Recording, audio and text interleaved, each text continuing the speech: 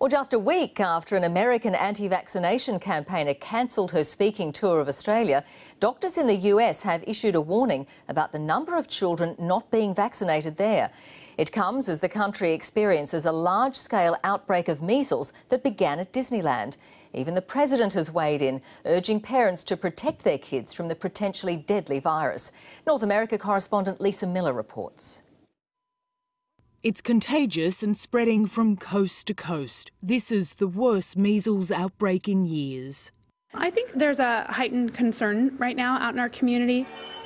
It started here at Disneyland, and now authorities are tracking thousands of people in New York who shared a train with an infected college student.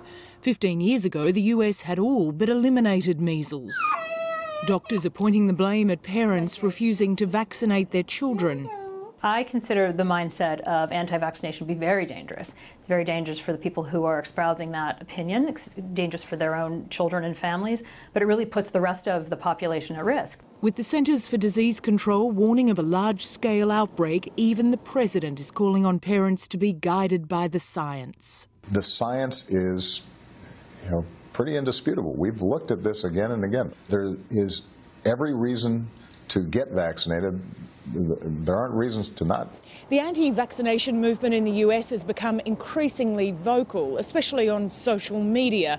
Many of them still use the long discredited research linking autism to vaccines as the basis for their argument.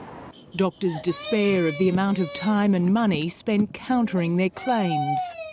There have been no reported deaths from this measles outbreak, but doctors say it can be fatal. Lisa Miller, ABC News, Washington.